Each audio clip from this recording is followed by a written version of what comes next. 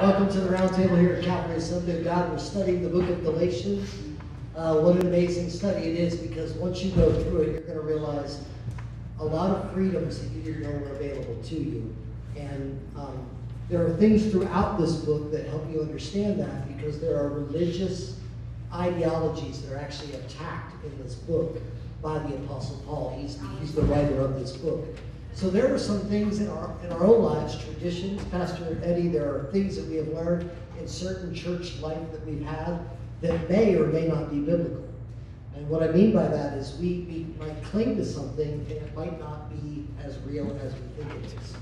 And that's how church traditions can sometimes start. We are told in this book that false teachers infiltrated their ranks, led them astray, and started teaching false doctrine. Once it's taught, it's then lived, passed on to the next generation, and before long it becomes a doctrine of the church, even though, where do you find that? Exactly. And so, a lot of people ask me about the Assemblies of God because we have what's called the 16 fundamental truths of the Assemblies of God. And what I say about that is there's probably way more, or we could reduce it to far less. Wow, that was wild. That's loose. We could probably reduce it to less, but we settled on 16, and every one of those are biblical foundations. You can find them in Scripture. This is why we believe what we believe. And you could, like Congress does, you can keep adding, which we do to some level because there are cultural phenomena that are not written about in the 16 fundamental truths, so we write a position paper. We write them on matters of cultural context. What does the Bible have to say about this? What I like about the Assemblies of God is they always refer to the text. It's not, what is my opinion? Hey, what does Bob feel about this? And hey, what does Carol think about that? Let's write a paper on what they think. No, let's go back to the source and do what we're supposed to be taught. So when we come to a guy like Paul, he tells us in this book, do you remember who his source was? The Old Testament. The Old Testament, number one, and Gamaliel's teacher, and who was his? And his Christian teacher, Barnabas. No, there was one you missed. Christ himself. Oh, Christ himself was my schoolmaster. Yes. The one who taught me these very truths. But every truth that he taught could be backed up by his Old Testament teachings. So, hey, hi everyone. Welcome to Pastor Eddie's a nice conversation. Yeah. But why don't you greet everybody, open us in prayer, and we'll jump into where we're at. Welcome to Calvary Assemblies of God, to our Galatians Bible study.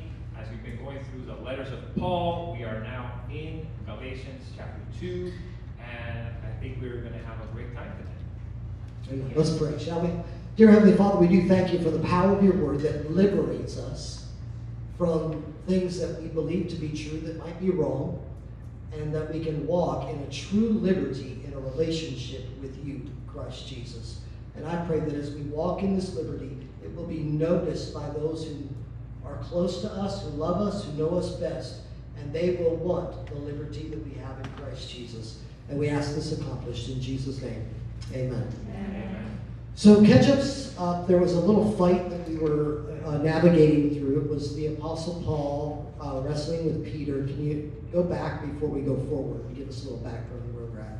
So, Paul is hanging out with a bunch of Gentiles, with Barnabas, and Peter came for a visit. He's hanging out with the Gentiles, and they're enjoying life in the liberty that we have in Christ with Gentiles.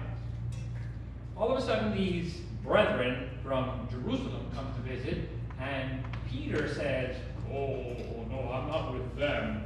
I don't eat and hang out with them. I'm a Jew of the Jews." So he started hanging out with these brethren from Jerusalem.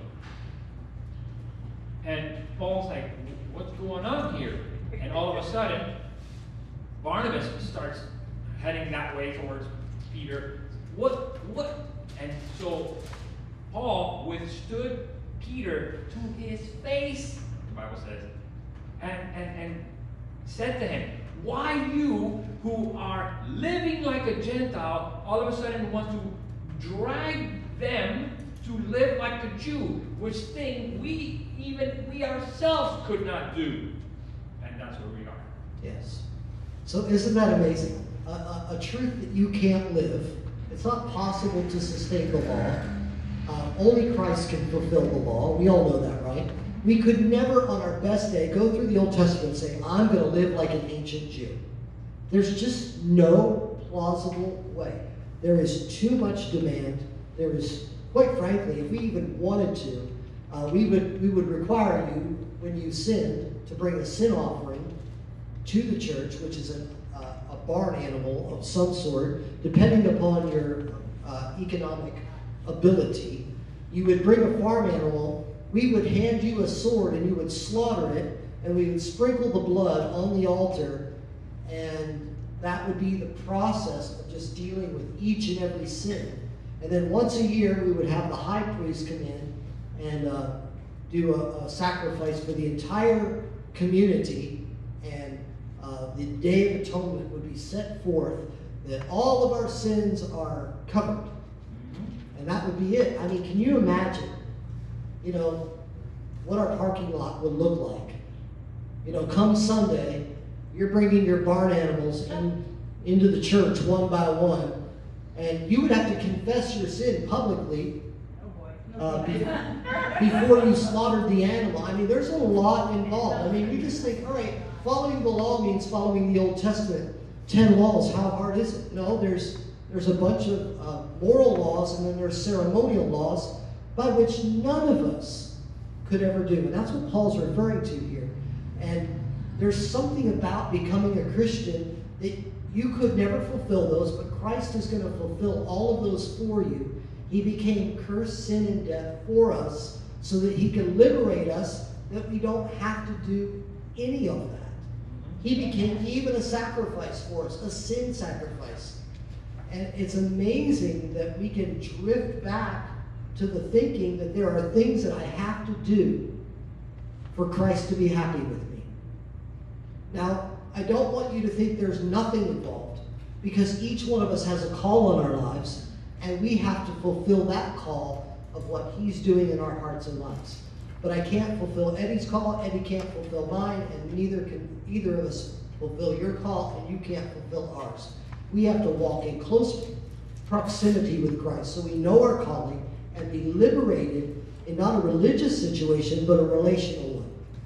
And I know I get into singing, but one of my favorites is, and he walks with me, and he talks with me. Like, I believe that thoroughly. I believe that he walks with me. I believe that he talks with me. I believe that, I know this is shocking, sometimes I begin to walk in error. And he has to, like a horse, how you kind of... The run and the staff. Yeah, you got to get directed in the right way.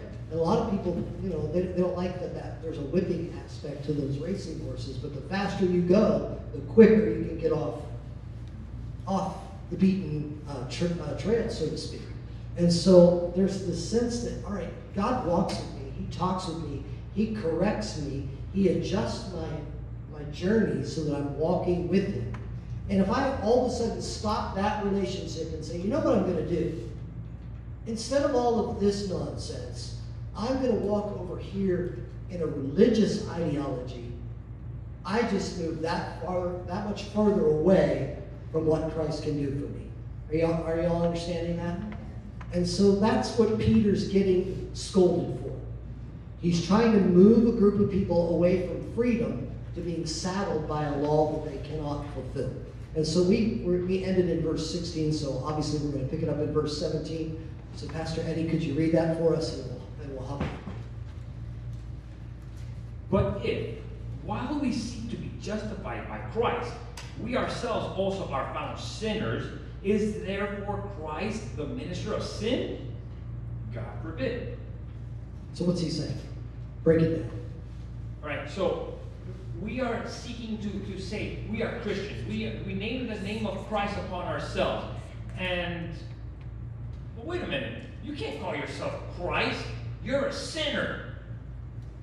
If therefore I'm a sinner, but I'm a minister of Christ, is Christ a sinner? God forbid.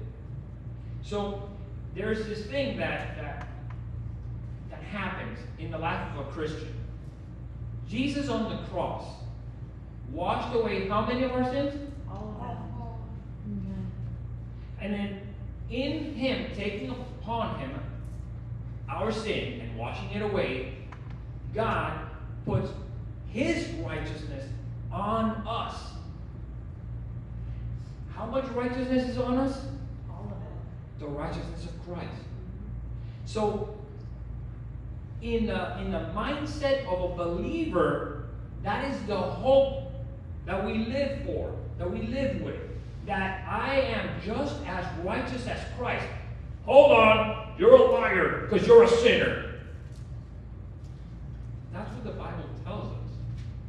This is what's happening here. So, if I'm going to say, okay, because this is still Paul confronting Peter. The law calls us sinners. The law says, do all this law or die. So, if I'm going to put on myself the law, I've just taken off Christ.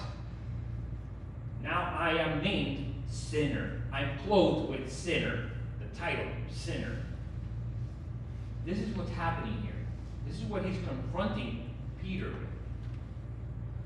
So let me ask you, I don't know if anybody ever feel like this way, but how many of you remember the moment you're like on fire for Christ? You got saved and you're just like, yes! Yes! But we all know that feeling of, all right, we can't maintain at that level of energy, we can't maintain at that level of excitement, and we feel a drop-off. And along with the drop-off comes some ungodly things. We drift back. Anyone ever drift back to some things that, and then you're like, oh God, I gotta get saved. Again. But I want to categorically tell you, you don't have to get saved again. Right? You need to mature. And there is the born again experience, in John chapter 4, we learn, Nick at night and all that discussion that they had, Nicodemus with Jesus. And how can a man, when he is old, go back into his mother's womb and be born again? You're not climbing back into your mother's womb. What's born of flesh is flesh. What's born of the spirit is the spirit. It's your spirit that needs to be born. So your spirit comes to life. You gave your life to Christ, but that excitement drifts off, and then you drift into some other category, sometimes religious, sometimes sacrilegious. Yes. One or the other. And we were talking about ditches. We can fall into one of these ditches, one of religiosity, one of I'm going to swing the pendulum in the other direction, and I'm going to cast off Christ entirely. And we get stuck in this. When I'm not walking with Christ, we get stuck. Can you all agree with that? We get stuck in this panic mode. What am I going to do now? And that's actually what we're watching Peter do. He cascades. He crushes under the weight of, oh my gosh, I was just living free. What will my parents think? What will my relatives in Israel think if they saw me eating bacon? I am out. I'm going to be thrown aside. I'm eating like a Gentile. And we assume bacon. But the reality is there's so many things that in the Jewish diet that they just could not even partake of. But of all people, Peter got the vision.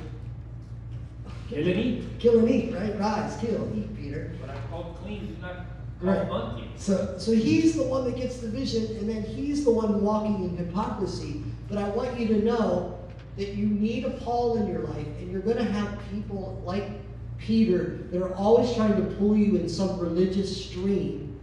And you're going to have to navigate that all the while moving away from your initial salvation experience, trying to navigate the world, and we get confused.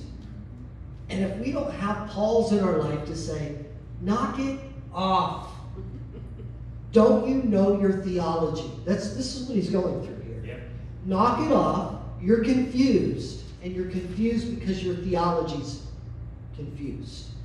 And we need people in our lives, so don't get mad at people that like knock you in the head and say, hey, knock it off. Your theology is off. We're not mad at you. Paul's not, ticked off at Peter, except Personally. not personally, but there's injury happening to the body of Christ because he's condoning something that's theologically off base. So that's what I see here in verse 17 is he's correcting theology. Exactly. You're off, dude, and this is where you're off. So, he's not a minister of sin when you sin. You're wrong when you sin, and you don't have to get saved again, but you do need to repent. Right? Just like when you have a fight with somebody, you shouldn't leave that open-ended. You all know that, right? You can't just say things that are sharp and cutting to someone and walk out of the room and then walk back in and be like, hey, life's good, right? No, you gotta fix stuff. And so that's kind of what's going on here. When we mess up in the God sphere, we need people to speak into our lives. And I think the saying is everybody needs a Paul and everybody needs a Timothy. Yeah. You need somebody teaching you, and you need Somebody to teach too, or Barnabas, or Timothy, or any of the people that we've noted. But as we go on, remember, we're still in the middle of the conversation between Paul and Peter. He is standing him to his face, correcting his theology, showing him where he's wrong, and having I think, the decency of heart as a brother in Christ to say, here's what we believe. Not that garbage. Here's what we believe in Christ. This is who he is. So continue. Verse 18. For if I build again the things which I destroyed, I make myself a transgressor. The things which I destroyed is the law. So look at it this way. We have a chain and we're holding logs onto a truck. How many of the links in that chain need to break for the logs to fall off the truck? One. Just one. Just one. So the whole law in the book of Deuteronomy, I highly recommend reading it. It's one speech that Moses gave in between two mountains, and he said, "Okay, you guys on that side of the mountain, and you other half of the Israel on the other mountain. You guys on this mountain, call out curses, and you guys on this side call out blessings." And the list of curses and blessings are pretty much the same list. Blessed are you if you do this. Blessed are you if you do this. Blessed are you if you do this. Cursed are you if you do not do this. Cursed are you if you do not do this. Amongst the curses, cursed are you if you do not continue in all of this law. And then he says, then he has the audacity to say, and I don't make this covenant just with us. I make this covenant with us, with you, and those who are not here. That's not fun. That would be us. So, if I'm going to put you under the law, Gentiles, go do all of it now. Yeah, and to go right along with it, I'm going to take a little rabbit trail here. You remember in the book of James, chapter 2, verse 10, where he says, if you have sinned in one part of the law, you're guilty of all of it. This is what Pastor Eddie is talking about. You can't just say, I'm a liar, and that's it. Nope, you're a lawbreaker. Mm-hmm. That's where God lands on that subject matter. And then I project this anyway. Would you like me to judge you by the law? Or would you like me to judge you by grace? It's up to you. Because if you want to go by the law, we'll go by the law. Tit for tat, line by line. Let's put your life, let's put your life up on the projector. And let's go through it and see if you broke the law. And that's the way of the master that we were talking about. Have you broken any of the laws? Yeah. Well, we all know our life. We'd be horrified if our life was up on the screen for everybody to watch. We'd be like, no, don't show that part. Don't show that. Don't show that. Don't show that. That's embarrassing, right? And so God says, all right, how do you want to do this? Do you want to live under the law? Do you want to be, or do you want me to not bring up the law? Let's bring up the fact that I died for you on the cross, that I fulfilled the law and the penalty, because you deserve death. The wages of sin is death. So Jesus stands in our stead and says, you know what? I don't want you to die. I do want you to fulfill the law by coming into a relationship with me. I'll die for you. You get to go free. Isn't that amazing what happens in that transaction? I think it's a slap in the face to walk right by him and try to go back and fulfill some gratifying thing to bless God or to treat God this way by going back to the law. And I think that's the crux of verse 18. What I built has been destroyed. Yep. And in other writings, it says, I count it all done. Yeah. You know, a pile of crapola, everything that I've ever done. Now just rebuild it. Yeah, now I'm going to rebuild that and offer it to God. It stinks. So, point taken, right? Yep. Keep going. For I, through the law, am dead to the law, that I might live unto God. The law says that I'm dead to the law. What? Yeah, please explain. See, the law in its entirety says, if you fail, the death penalty is upon you. If the death penalty is upon you, you are dead. However, there is a way of escape from death by the death of an innocent, a lamb or a goat, a sin offering. Now, here's the beautiful thing about the law that a lot of people miss. The law says every single day there are 2 sin offerings offered at the temple constantly. One in the morning and one in the evening. These 2 sin offerings every single day for all the people. And yet the people still think, well, if I sin, I need to bring an offering. And they forget, I am covered by the morning sacrifice, by the evening sacrifice. I am dead. I'm good as dead, but because they're dead, I'm covered. So being dead to the law, Paul teaches elsewhere, he celebrates the law because he wouldn't know what sin was unless the law defined what sin was. So we're not saying ignore Deuteronomy. Read it. It alerts your spirit to what God calls sin. Oh, I didn't know that was a sin. I didn't know that was a sin.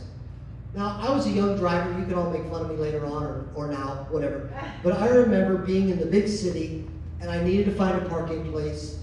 And in big cities, it's only parallel parking on the side of the road. And cities are packed, where you got to find one of those garages, a parking garage, a few alternatives, parking lots that people are, killing you, $40 to park here for an hour, and just crazy stuff, right?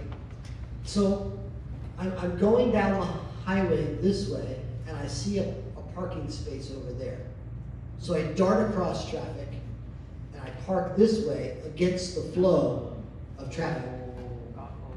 I thought, I'm golden. I got a parking spot with a meter. Get this, you only had to put a nickel. Show my age. You had to drop a nickel in there, crank that thing an hour. Woo! Hallelujah. Parked in the big city for an hour, for a nickel. I came out to a ticket. Yes. On my car. What'd I do? Does anyone know what I did wrong? I parked. Who ever heard of a stupid rule like this? I'm parked.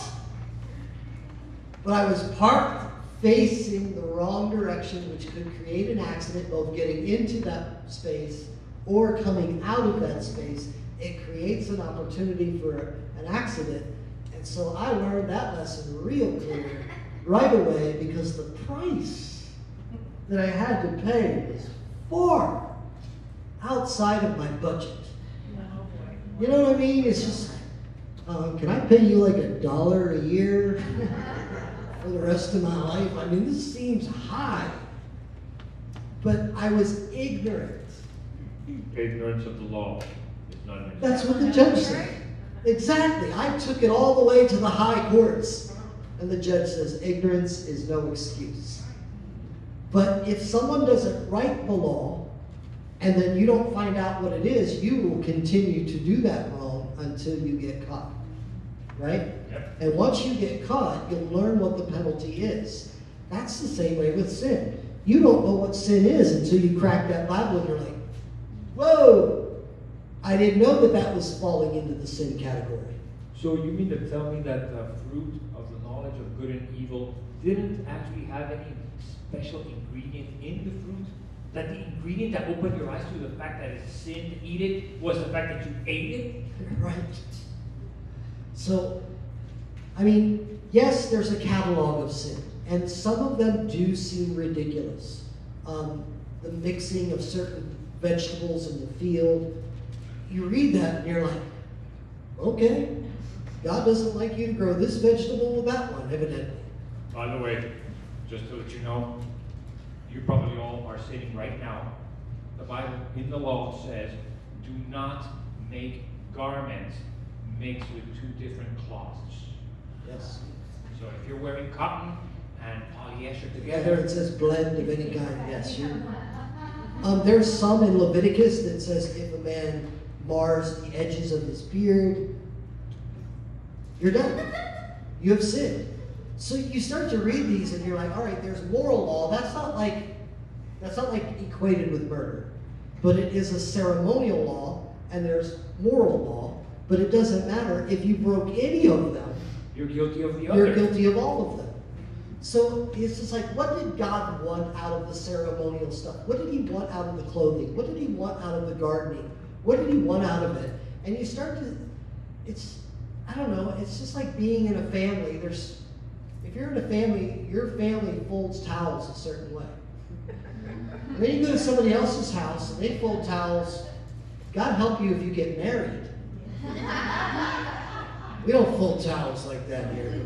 We fold towels like this. This is how it's done. But I think there's being in the family of God, you just start to line up and say, hey, this is what he wants. This is what he likes. I want to like what he likes. But what I find in culture is this massive objection. He is a tyrant. He expects this, and this. Yeah, but he also knows you can't do any of it until you come into a relationship and he starts to write on your heart what needs to be done. And that's the whole point. It's the heart.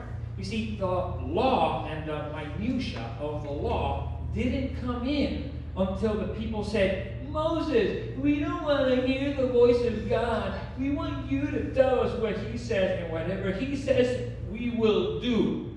Oh, you want to do and not know? Okay. So he gave him a do list. He gave him a huge do list. You want a do list here? You know, one of my favorite laws says this: if you're unclean, we're going to take some water with some ashes in it, and we're going to take some hyssop, and we're going to wash you. You can't wash yourself. So I have to hold the bowl and wash you. So now that I've washed you, you're clean. But I'm touching a bowl with ashes of a dead animal. I'm unclean now. I need somebody to wash me. Who wants to wash me? It's an endless cycle. Never ending. And that, you're right, it's an objection to a relationship. And God says, you can't do this. Forget it. Let's fulfill it all in Christ. You walk with him and he'll tell you what needs to be done. But it is an exciting journey nevertheless. Verse 19. I already read that. Verse 20. Well, verse 20. This is my life verse. If you ever want to know, what's your life verse, Pastor Kevin? This is it. I love this verse. And it's in the middle of an argument between two guys. I love it. I am crucified with Christ. Nevertheless, I live. Yet not I, but Christ liveth in me. And the life which I now live in the flesh, I live by the faith of the Son of God, who loved me and gave himself for me. Amen. I can't think of a more climatic end to a speech. Peter, you come in playing this game? Let me tell you how wrong you are in your theology, and here's where I land. I am crucified with Christ. It's no longer I that live. It's Christ that lives in me. And the life that I now live, I live by faith in the Son of God, who loved me and gave himself up for me. How liberating that you don't have to play games with anybody. Your only responsibility, if I could paint it Christianity, your only responsibility is to walk with him and listen to what he tells you to do and do it. If someone has an objection to that, you may have to struggle through whose liberty is being infringed upon. Is it yours, or is it the collective unity of Christians? And what I mean by that is the Apostle Paul will get into a discussion in another book, but he will talk about people who are vegetarians versus people who are meat eaters. And he's like, look, I can eat whatever. But if you are troubled by my steak eating, and you're a vegetable eater, you know what I'm going to do? If we go out, I'm not going to eat a big juicy steak in front of you. You know what I'll do? I'll set aside my liberty, and I'll have a plate of vegetables. So as not to trip up or offend or to make their Christianity fail because I decide that meat is okay for me to eat. I mean, imagine if we journeyed with people instead of fighting with them about the minutia. Say, you know what? If you think vegetables are the way, give me a sweet potato and let's have dinner. Right? Let's do it. Let's have a vegetable thing and we can make it. I mean, you could fly by Burger King on your way home or McDonald's or anything. But as long as you're with them, and you know, he's calling them a weaker. He actually calls them weaker spiritually. The weaker brother. The weaker brother, not to offend them, go ahead and walk with them. Because Christ walks with you, and you are definitely the weaker vessel. Indeed. Right? So I love this fact that God calls us at the end of this speech. It is necessary to walk with him by faith. So could you explain that phrase to us all that we hear repeatedly throughout the Bible, the just shall live by faith, and he's called us to do it again here, that I will live by faith in the Son of God who loved me and gave himself up for me. So what do you think that means? So the just shall live by faith. The righteous are called righteous. So the just, righteous, shall live by faith, not by words, by trust. See, one thing that people, they kind of mistake faith, and they think faith is what I believe and how I believe it. No, faith is trust. I use the example of a chair oftentimes, where I'll stand next to a chair and I'll say, I have faith that this chair will hold my entire weight if I stand on it. And I ask people, do you believe me? And they're like, yeah, sure. And I say, why do you believe me? You shouldn't believe me. But then when I stand on the chair, and so far it always has worked. When I stand on the chair and I say, I have faith that this chair can hold my entire weight. Now you can believe it because you've seen it. It's been tested. And so faith in Jesus, see, we walk by faith in Jesus, in the one who walked by the law, fulfilling the law, giving us the righteousness of said law. I walk by trust in the finished work of the cross. That's good. Amen. Mm-hmm, yeah. So, finished work. That is a phrase that we throw around in Christianity a lot.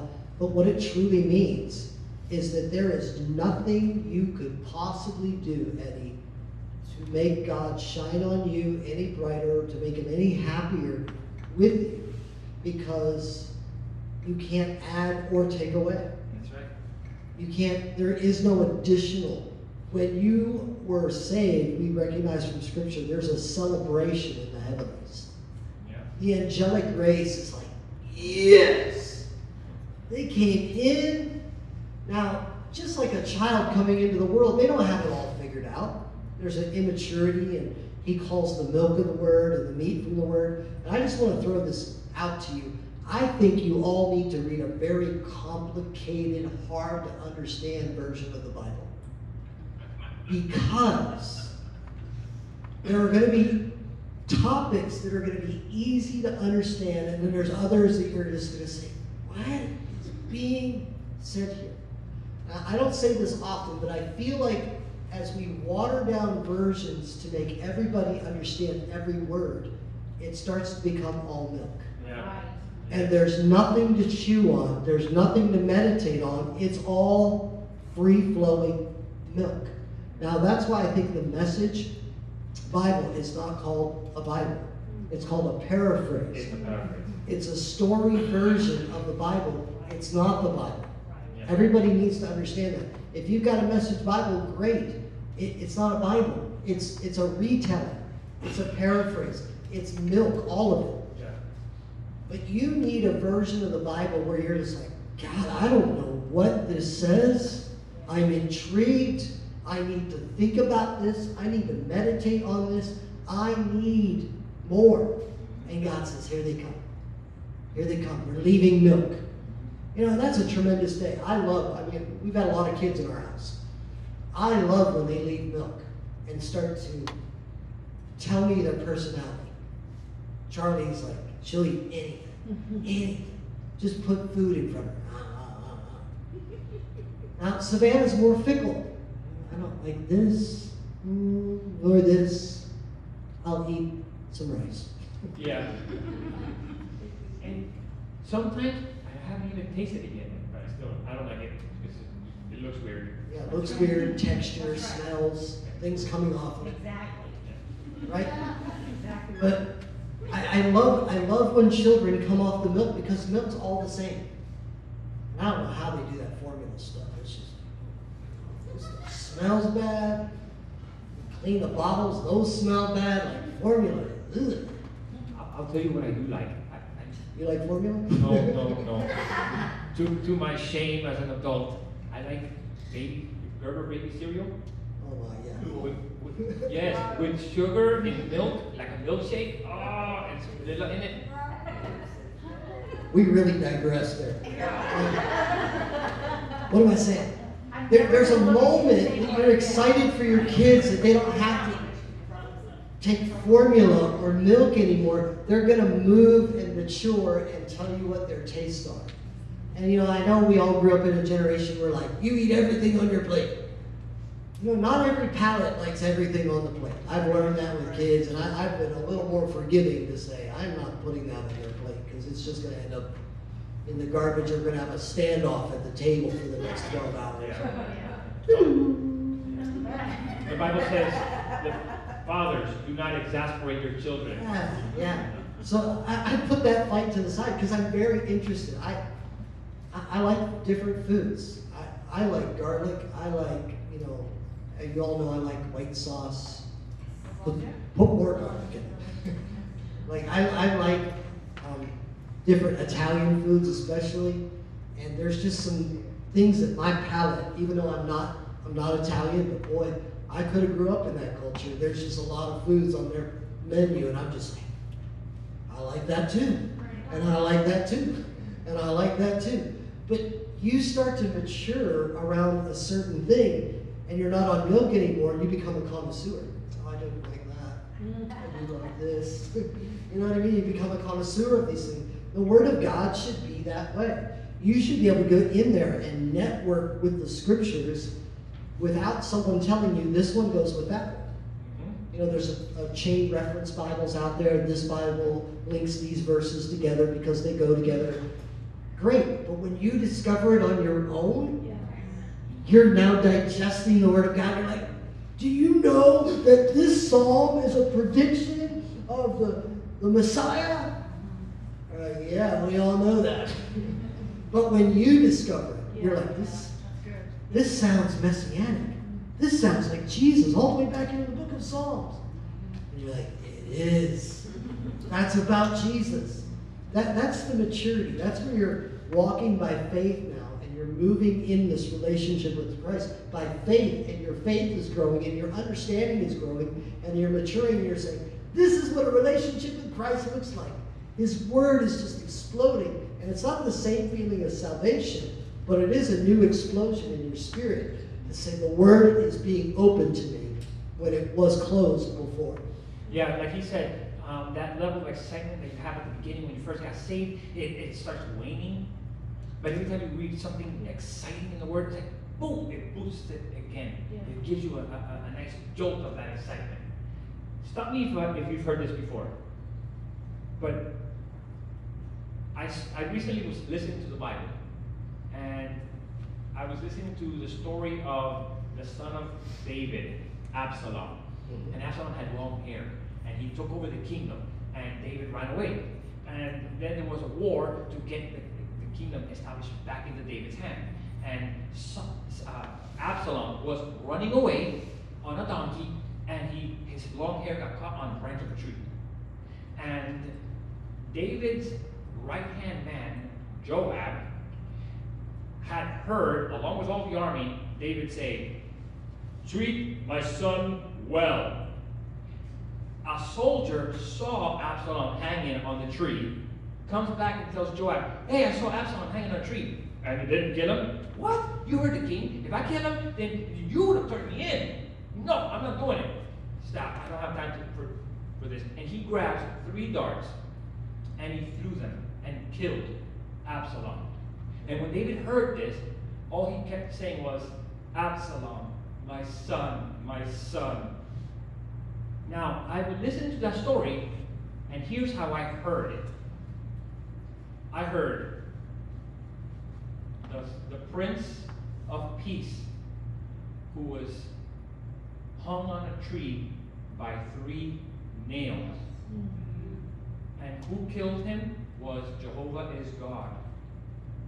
And when the father heard it, all he kept saying was, "My father is peace. My son, my father is peace." Because Joab means Jehovah is God. Absalom means my father is peace. Him being a prince was the Prince of Peace who hung on a tree. And when Jesus was walking on the earth and people called unto him, "Son of David, Son of David," the only time David ever said, my son, he was mourning the death of Absalom. And so when people called Jesus, "Son of David," unbeknownst, they were saying, "You who will die hanging on a tree by 3 nails." It's wild, isn't it? There's always reflection. There's always the Old Testament woven into it. And you never get that story unless you're ready to wrestle with the meat of the Word of God and say, "Oh, there it is again." The narrative of Christ nestled into the story of the death of a son. Right? And it's all over. You just got to find it and say, there it is again. There it is again. But if you're willing to just gloss over it and say, "Oh, there's just another Old Testament narrative," Yeah. you miss it. You miss it. And I just saw that story. I just saw that message like 3 weeks ago. Yeah. You've been saved a long time, but it means that there's new nuggets, there's new revelation that comes to the body of Christ, and it's like, here it is. Yeah. Now, no one else will ever read the story the same way because you shared it, right? Shared revelation. Yeah. All right, let's finish out this Chapter. this chapter. "I do not frustrate the grace of God. For if righteousness come by the law, then Christ is dead to me." So that is his ultimate conclusion to Peter. I like his sub-conclusion, but his conclusion, I mean, drop the mic. He's done. Like, don't you understand the difference? And Peter should. Peter, of all people, should understand the difference. Here's what living under the law looks like. Here's what living with Christ looks like. But you got to wrestle with Peter, though, because Peter does all the same Jewish celebrations that he always did with Jesus. So it's hard for him. I think it's harder for him to make the jump. To say, I had Passover with the man. We went to prayer at the hour of prayer. We went together. We went to the temple. We did all the religious, we brought our sin offering. We did it all in the scope and life with Jesus Christ. We did all of this stuff with him. Jesus didn't become non-Jewish. He fulfilled the law. He did it all. And so there's a sense that I think that Peter's thinking is, well, I walked with Christ and we did the law. So we're going to continue to do the law until he finally gets scolded that, no, we don't do this. We don't do this because Christ would have died for nothing if we continue to walk in the law. Yeah. So I think our challenge, church, tonight is, what are some things in our lives that we believe firmly that other people ought to do, but if they did it, it would actually cause them to slide away from Christ rather than draw near to Christ? And that's hard. It's hard because we all want to say, this is what it looks like to follow Jesus. And we start to create, even like I said in the Assemblies of God, we have the 16 fundamental truths of the Assemblies of God. If you want to be a part with us, you've got to believe at least these 16 things. That's just like, all right, is that borderline pharisaical, or does it create boundaries for us? Are they healthy boundaries? Well, we've got to believe something. We can't just say this nebulous, I follow Jesus. What does following Jesus really look like? And so I think that's going to start to get ironed out here as we continue to read the book of Galatians. It's going to become more and more clear what following Christ actually looks like. But you've got to have these narrowing discussions. It's not this, and it's not that, and it's not that.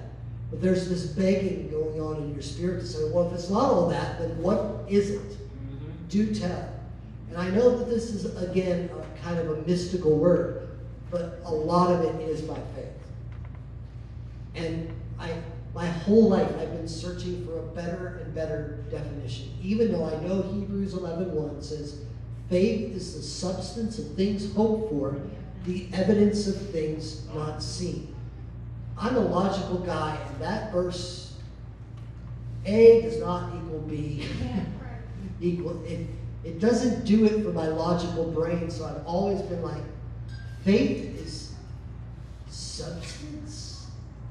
Like, I try to put other words in there, and I'm just announcing my own struggle with Hebrews 11:1.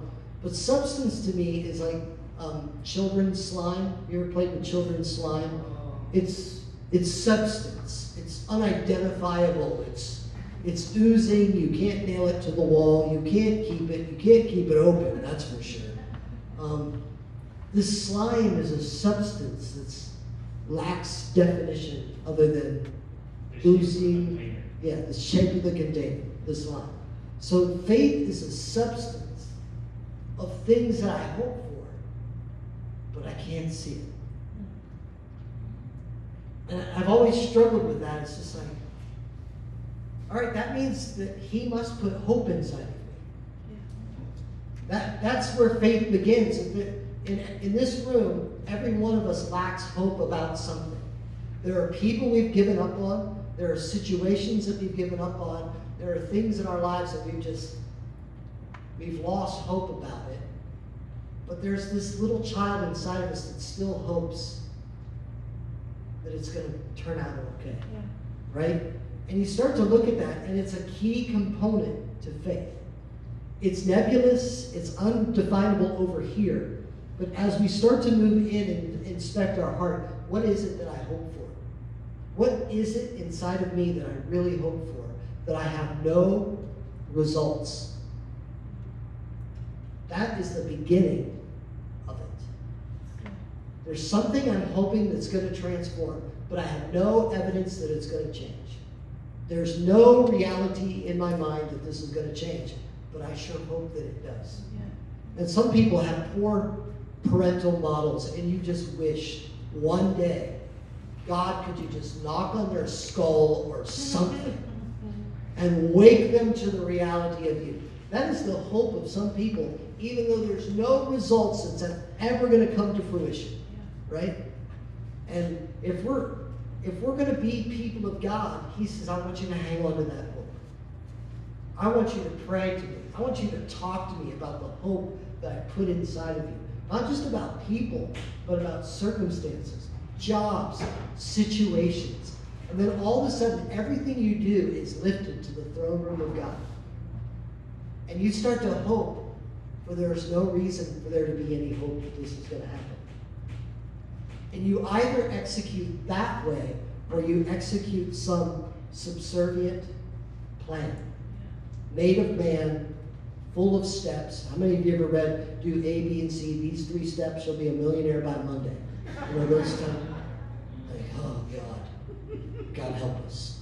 Because there is no easy way. And so you start to recognize, all right, this thing that he's talking about, that his subclimactic point, that I'm going to live by faith in the Son of God, who number 1 loved me, and number 2 gave himself up for me. I'm not going back to the law for anybody, for any reason, anything. He's put a lot of hope inside of me, and I think part of all of our journeys is to discover the internal hope that he's put inside of us and start to go after it because he put it in there for a reason. Is that making sense? Yeah. And the other part of this navigation that we have to do is there are some hopes that are there by the enemy. False hopes, false lies, false expectations. In other words, there are some, if I could use the ladies in this room, there are some guys that are just not gonna change. Right. They're just not. And you might hope upon hope that they're going to marry you and love you and carry you to the ends of the earth in some Cinderella fashion. And God has been saying to you, he's a nut job. Flee from him. Run. You need to be able to calculate what is real hope and what is false hope. And once you can get into what genuine hope looks like, then you can start to learn what faith is. Because you're going to lift that up to God and say, I trust you for this. Right. And the awful part of this other part of faith is sometimes the answer doesn't come until you're long gone. And that's hard for us. That answers might come after we die. And we're going to somehow carry the weight of, God didn't hear me. God heard you loud and clear. He puts the hope inside of you, expects you to walk in relationship with him, and then just leave it to him. And so some things are going to happen on our watch, and some things are not. That's not our determination. Our determination is, I put it in the lap of God. He knows what he's doing. I trust him. Let's keep going. Amen. And if we can get there, I think the issue is sometimes Pastor Eddie, I think we say, well, my prayers didn't work. Maybe I need to be more stringent in my religious affairs. Yeah. And that's the error that Peter makes and need to be argued with. To say that's bad theology, really bad theology. I think God will really like me if I do these things now. Yeah, because it eventually becomes, well, no, I'm saved by faith, but I want to stay saved by the law. So there is a sense of, well, I got saved by faith, by grace, by Jesus.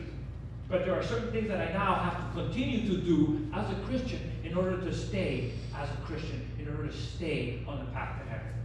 And this is where we're going to see later as it comes up. Yeah, so chapter 3 opens with, oh, you foolish Galatians, who has bewitched you? I love that line. So we're going to close it right there. So we are out of time.